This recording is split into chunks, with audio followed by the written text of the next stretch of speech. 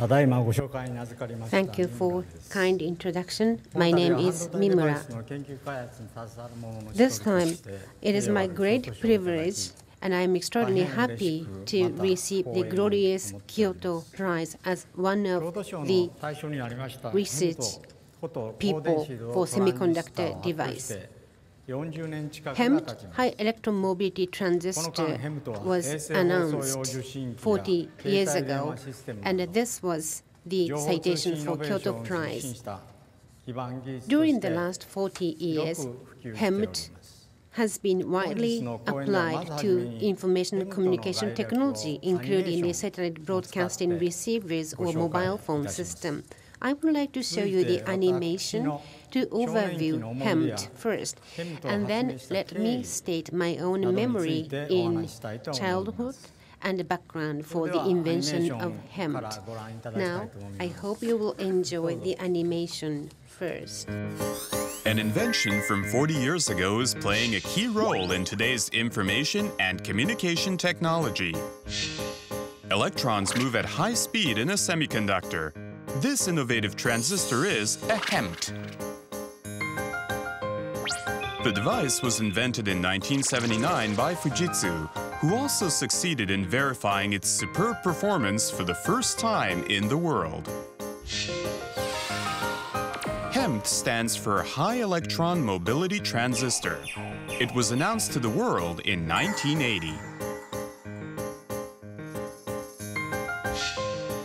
In order to create a new transistor, it was necessary to create a new path for electrons. A path for them to move smoothly at high speeds in the transistor. It's like an exclusive lane for electrons. In the past, the fastest transistor was a gallium arsenide transistor. However, the speed of electrons slowed down in the path as they are disturbed by a lot of donor impurities. In the HEMT, we were able to accelerate the electron mobility by creating an exclusive lane with almost no impurities. As a result, electron mobility was significantly improved compared with ordinary transistors. Let's take a look at how HEMTs work through some diagrams. Electrons move from source to drain, passing under the gate on the way. The speed of a transistor is determined by how quickly the electrons travel under the gate. However, in past transistors, electrons bumped into donor impurities along the way and their speed slowed down. In the HEMT, a layer of gallium arsenide that has almost no impurities is generated. And on top of it, a layer of aluminum gallium arsenide that includes donor impurities is grown. In this structure, electrons leave the aluminum gallium arsenide layer and collect in the impurity-free gallium arsenide layer below. This creates a layer of two-dimensional electron gas. When voltage is applied to it, electrons move in the path at high speed without bumping into impurities.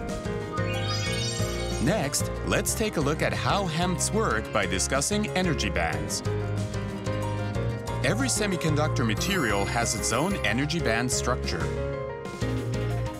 When a layer of aluminum gallium arsenide and a layer of gallium arsenide are connected, the electrons move to the gallium arsenide layer, as it pulls electrons stronger than the aluminum gallium arsenide. This creates an exclusive lane for the electrons.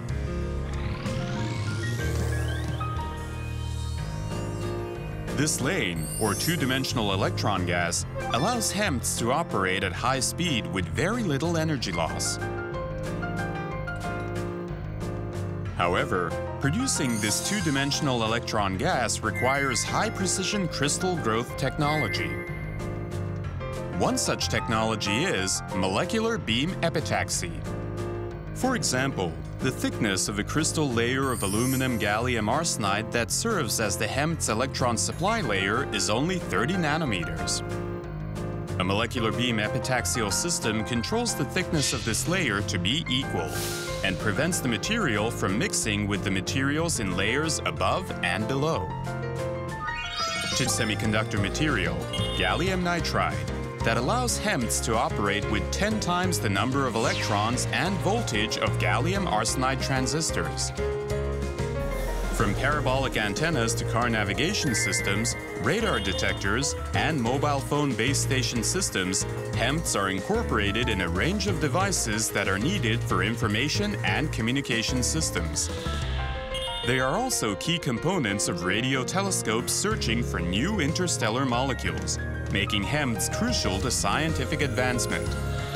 HEMTs are expected to continue playing an important role in our society. Thank you. So that was the introduction of overview of HEMT. This chart describes the major system of HEMT application. Mainly today, HEMT has been used for wireless system. Now let me review my childhood days. Let me start talking to you on my father and mother. My father was a designer of the ladies' garments working for the department store in Osaka. In National Registry, I was born in Osaka in December 1944. However, that was the end stage of the World War II. An air attack to the major cities in Japan was getting so fierce.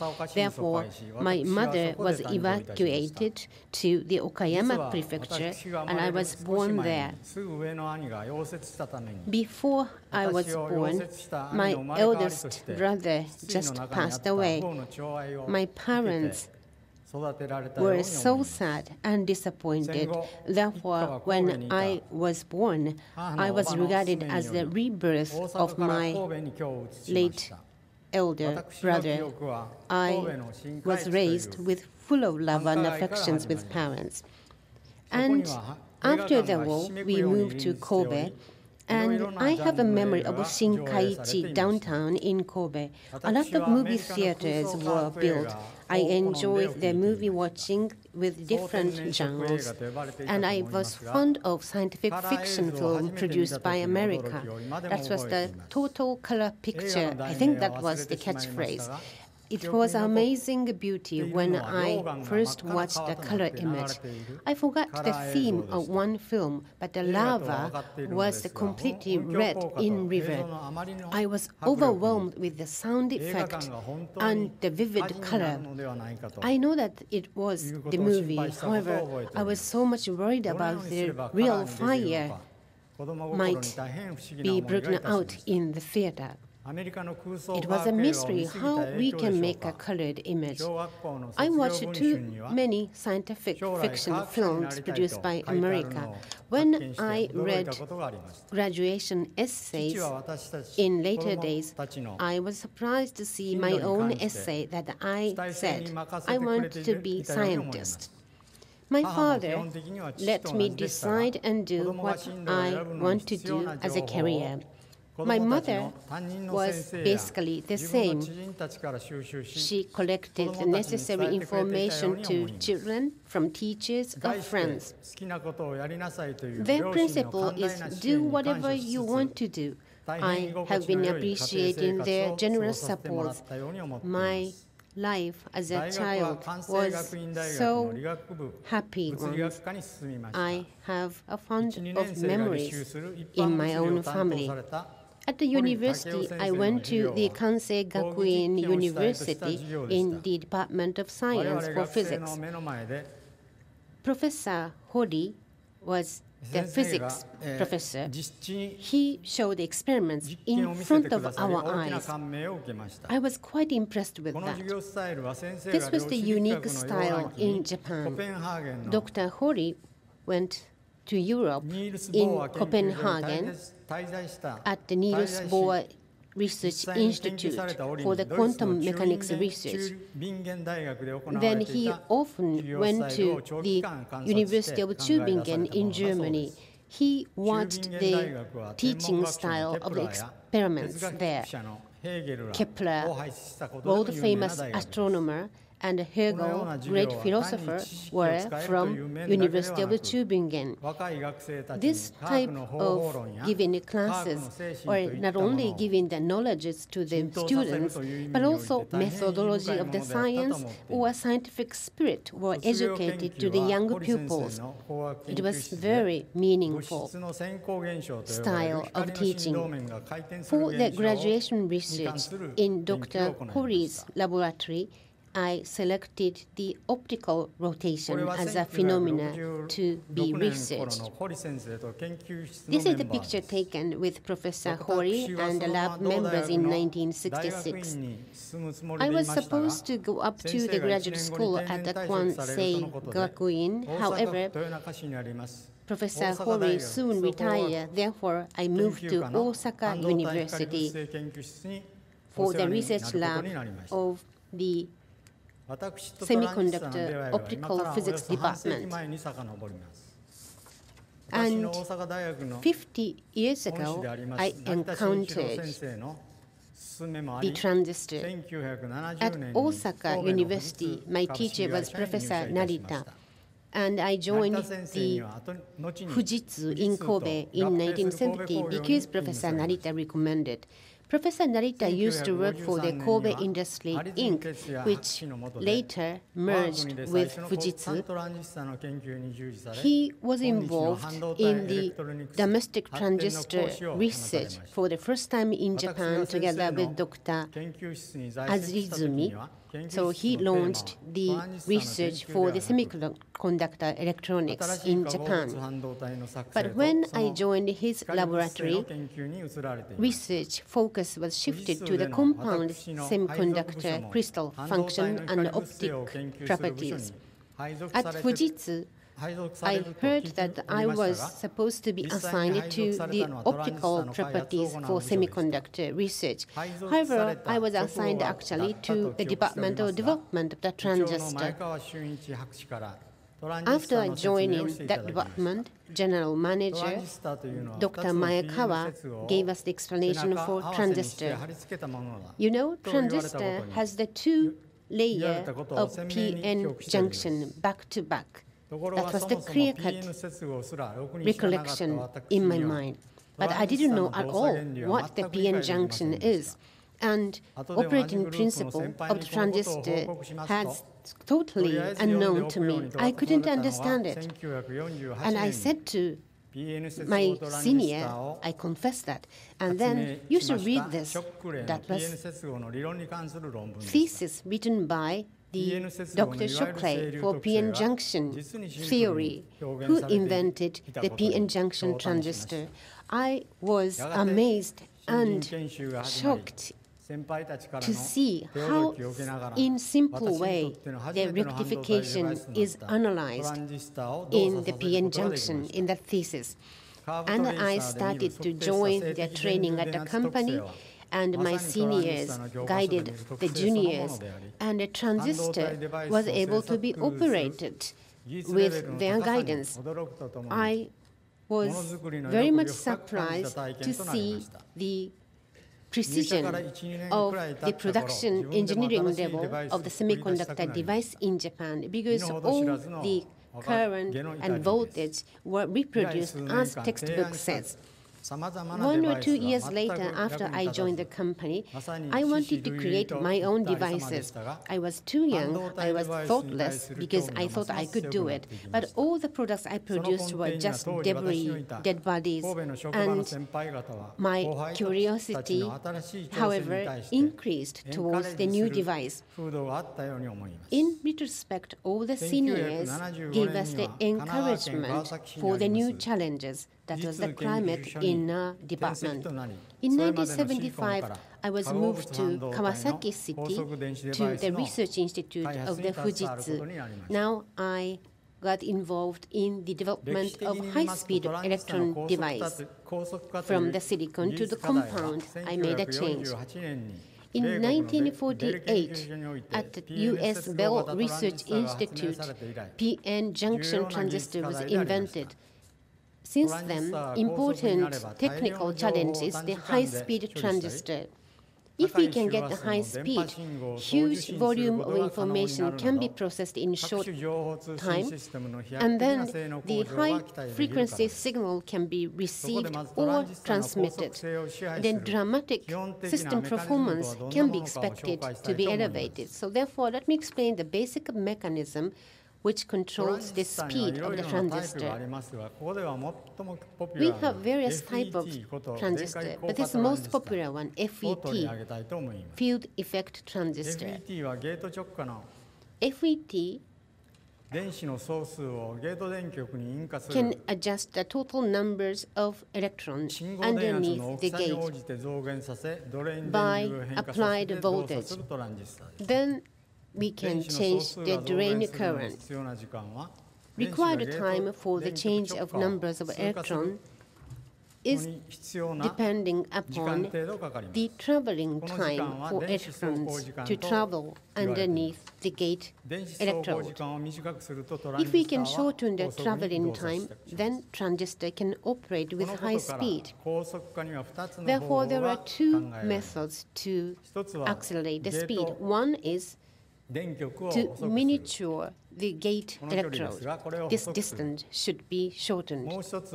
Another method is to speed up the traveling time of electron. Traveling speed of electron can correlate with the intensity of the electric field. That's Ohm's law. Coefficient constant is called mobility. Mobility of electron can be varied according to the kinds of semiconductor. Gallium arsenide has 5 times higher mobility compared with silicon. Therefore, gallium arsenide FET was actively researched from the beginning of the 1970s. In 1979, when I invented HEMT, I worked in the workplace to develop gallium arsenide FET. This is FET, what we call gallium arsenide MESFET, one type of FET. Voltage applied to the gate electrode, and then currency can be changed for operation. In this state, no electricity is running. But if apply the positive gate voltage, then gate is open. As if gate is open, current will start to run. In 1966, C.A. Mead invented the gallium arsenide MESFET. And for the device development people, this is the ultimate product. Probably only the improvement is the remaining work. That was the then interpretation. Therefore, different from the MESFET, the gallium arsenide MOSFET, that is metal oxide semiconductor FET, was the research challenge that we made a start since 1977. As you know, MOSFET is the essential device for the silicon large-scale in IC. We wanted to see the potential of the gallium arsenide MOSFET with the high speed compared with silicon MOSFET. For silicon MOSFET, with the gate electrode on the oxide film on the gate, we can induce electron on the surface of silicon. However, we could not induce the electrons on the surface of gallium arsenide as we could for the silicon. No researcher had made success, so it's unprecedented challenge. We repeated experiments making different kinds of the gate oxide film. However, to the end, we couldn't induce the electron. On the surface of the silicon, if only we can form the SiO2 film, electron can be invited, but no way for gallium arsenide. On the gallium arsenide, the oxide film, we see the surface level on the interface that traps the electrons. Therefore, electron cannot move anymore. Even though we worked hard to remove this surface level. We couldn't get rid of it. 1 year later, in 1978, I was disappointed that I strongly believed that we ran out of the idea. I got depleted, and I decided to give it up. That was a great setback. But after giving it up, still, I wanted to show some of the results of the switching performance with the MOSFET, with the current channel, with the donor doping. MOSFET with the targeted electron accumulation layer is desperate, but before closing the curtain, we wanted to show some function with the doping material. And I selected the conference, what we call DRC, Device Research Conference, in 1979 to close the curtain for my research. I was preparing the paper for that purpose, and then I happened to meet the thesis titled on the modulation doped superlattice around February back in 1979. What is the modulation doped superlattice? That is high purity gallium arsenide. This is the one. Is sandwiched with the silicon-doped N-type aluminum gallium arsenide. This one, blue one, two thin layers of semiconductors are alternatingly stacked up for tens or twenties of layers. Electron mobility in the superlattice is the contents of the theme. But authors didn't refer to any of the facts. However, it attracted my eyes. Because if we look at this portion, 3 layers out of tens of layers, then gallium arsenide between the 2 N-type aluminum gallium arsenides, there are accumulation of electrons. For superlattice researchers, that was regarded as taken for granted. However, for gallium arsenide, we were struggling with the elimination of the surface level. It was a fresh surprise, amazing surprise, quite impressive, because we couldn't accumulate electrons on the gallium arsenide MOSFET because of the surface level. But in modulation doped superlattice, gallium arsenide, aluminum gallium arsenide is used, but crystal structures are quite similar. Therefore, on the interface, electron can be accumulated because of less level of the surface. This is impressive, but this is the phenomena in the special type of device of modulation doped superlattice.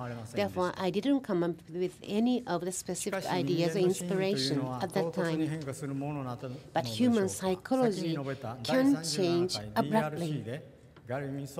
At the DRC, as I mentioned, I made the last presentation of the gallium arsenide MOSFET, and then at the reception, I had enjoyed the chatting with US researchers.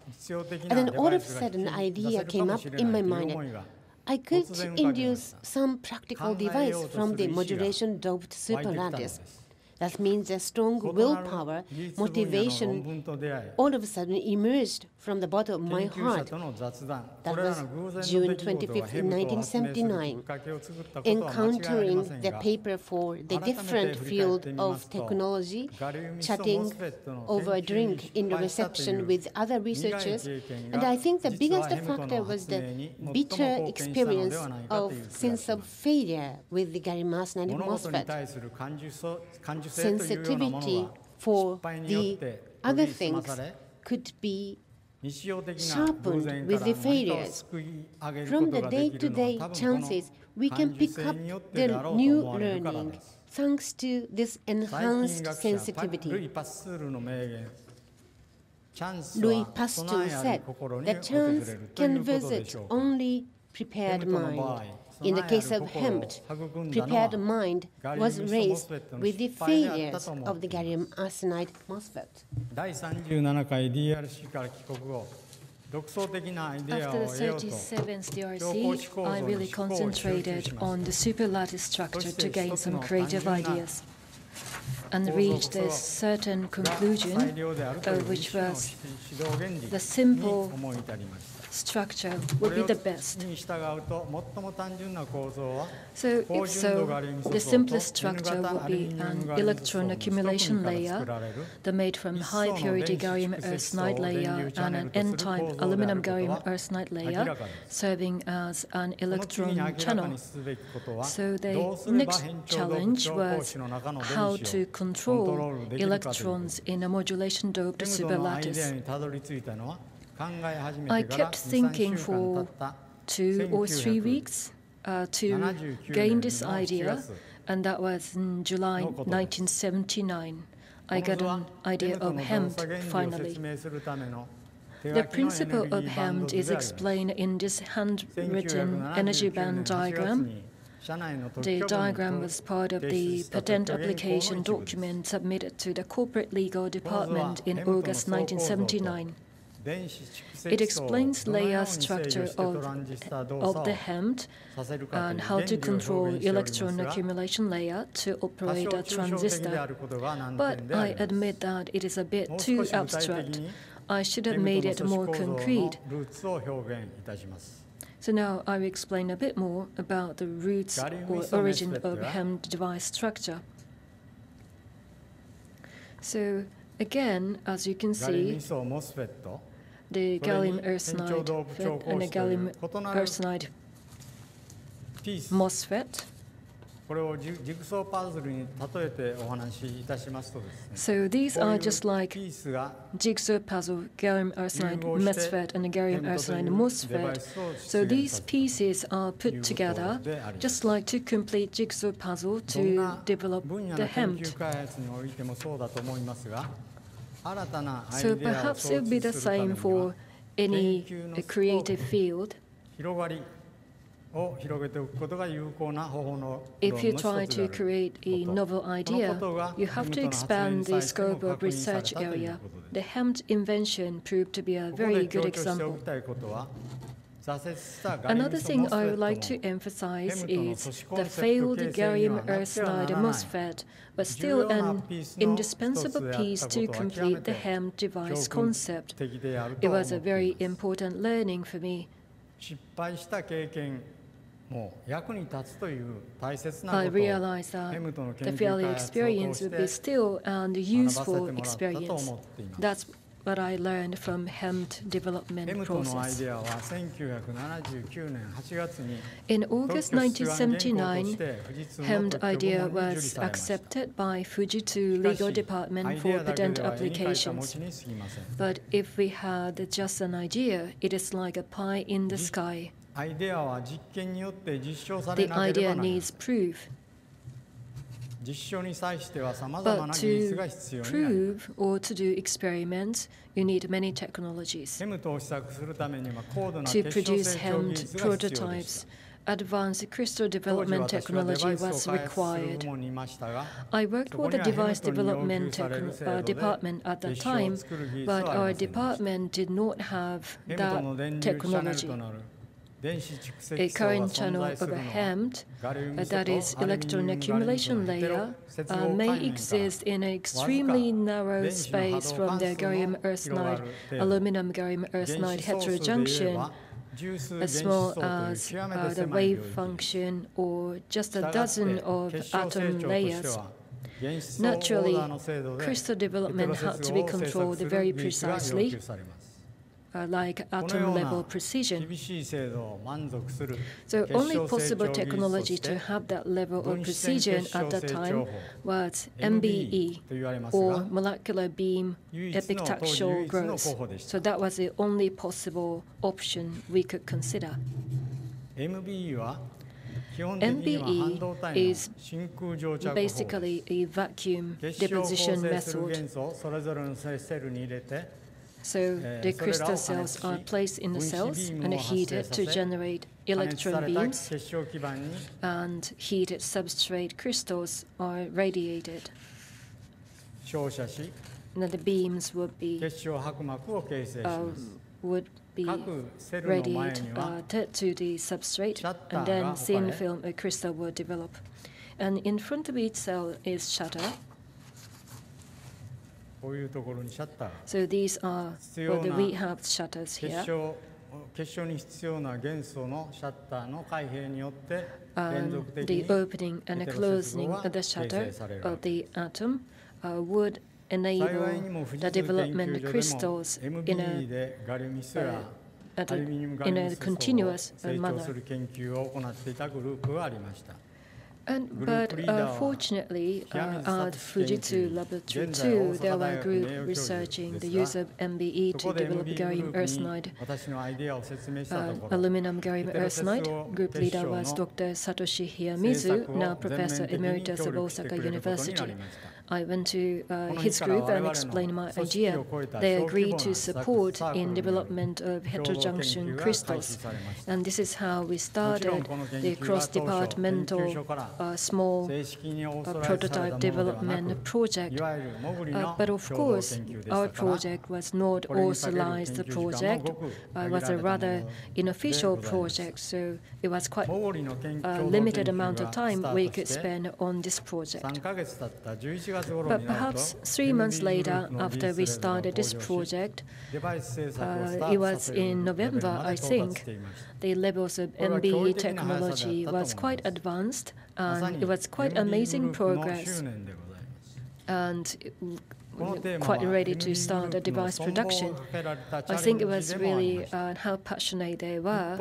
The research team was the matter of life and death for them. And meanwhile, I was in charge of device process. Particularly challenging process was etching. An entire N-type aluminum gallium arsenide layer under the gate electrode had to be depleted in order to operate a HEMT. Between the gate electrode and heterojunction, a thickness of semiconductor has to be controlled to just a few nanometer order by etching. It was level of precision that we could not think possible at that time, based upon available technology. And I tried to create various etchants and try them on wafers. Repeating this again and again, I wasted many precision MB wafers. But I think in the late December, we could find the functioning HEM chips finally among wafer whose yield was still low. When I saw the birth of HEM, of course I was happy and there was a sense of achievement. But also I felt a strong sense of relief that I could finally repay the MB group for all their support. I made a presentation on the HEM research in June 1980 at the 38th DRC held at Cornell University, New York. I finished my presentation and returned to my seat, and somebody tapped my shoulder, and I turned back. And I found a stranger holding some paper, so I looked at it and was quite surprised because his paper described a very similar device to our HEMT. So aluminum gallium arsenide and the gallium arsenide layers are in reverse. So it's what we call reverse HEMT today. The reverse HEMT has an electron accumulation layer on top of aluminum gallium arsenide. So that's a reverse HEMT. So we were honored as the first inventor of the HEMT, but the difference between our group and the second group was only a few months. There was lots of skepticism, and I myself had some doubts in HEMT's practical applications. There were two reasons. For one, MB, which was used to develop HEM crystals, had the problem of low productivity. Because originally MB was developed for research purpose, not for the mass production. So it wasn't a mass production architecture. Therefore, we needed a new crystal development technique suitable for mass production. And then we thought the idea turned out to be a good solution was MOCV, or metal organic chemical vapor deposition, using organic metal gas as materials and suitable for mass production. Another challenge was hemmed processing technology itself. The distance between the gate electrode and heterojunction had to be precisely controlled to have exact thickness. As aluminum gallium arsenide contains aluminum, compared to gallium arsenide, it is more chemically reactive, so just exposed to the atmosphere, aluminum oxide oxidation film develops naturally. As a result, aluminum gallium arsenide film thickness fluctuates, and this was a final stumbling block in application development. The breakthrough to this problem was gallium arsenide cap layer stacked on aluminum gallium arsenide layer and the protection layer and the reactive ion etching technology. The gallium arsenide cap layer protects the surface of aluminum gallium arsenide from oxidation, and only when control electrode is introduced, the exact area of the cap layer for the electrode can be selectively etched. So quite a straightforward idea. So reactive ion etching uses fluorine gas activated radio frequency power to a specific area of gallium arsenide cap layer to introduce a control electrode. The gallium arsenide cap layer being etched, the surface of aluminum gallium arsenide can be exposed, and then etching automatically stops. On the surface of aluminum gallium arsenide, chemically stable aluminum fluoride develops, which inhibits further etching. So thanks to these breakthrough technologies, we finally became able to produce hemmed with consistent properties repeatedly. Application models of hemmed, like this. This is gallium arsenide cap layer removed and has a gate electrode there.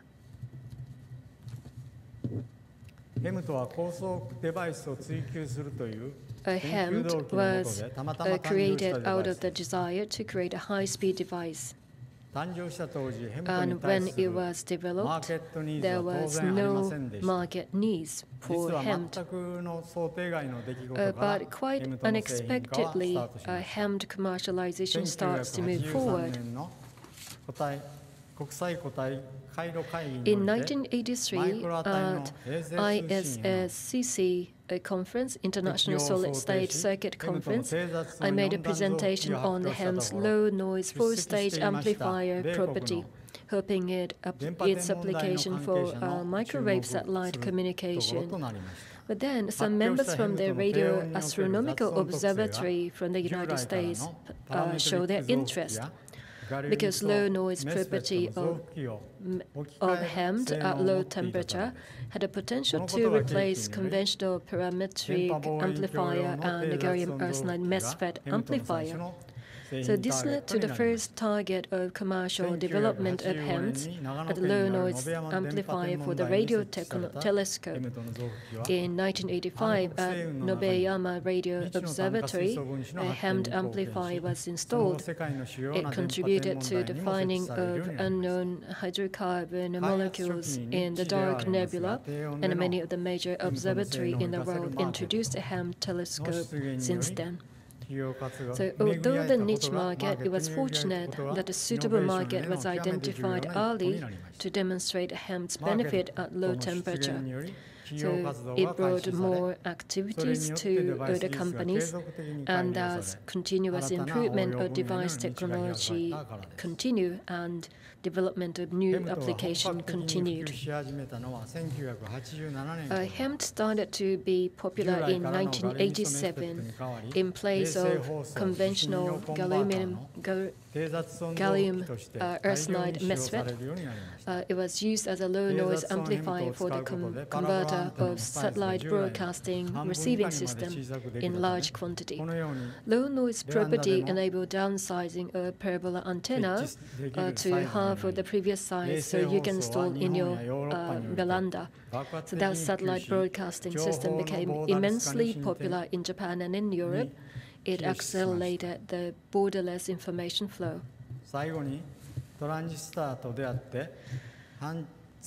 So it's almost half a century since I learned about transistors for the first time. In the hindsight, my research career was full of contingencies, twists and turns.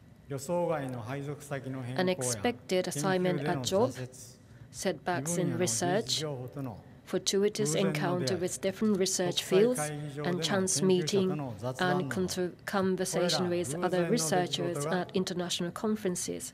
All these contingencies made me what I am today.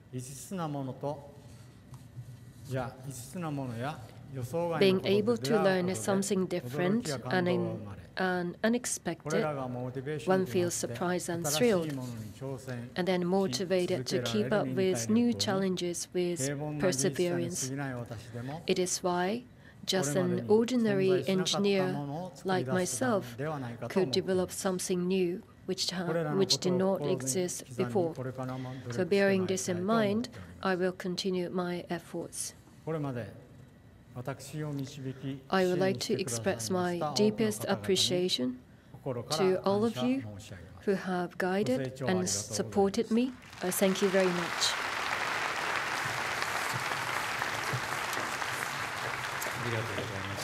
Thank you very much. それではご講演をいただきました三村博士に花束の贈呈がございます。And now there is the presentation of flowers to Dr. Mimura.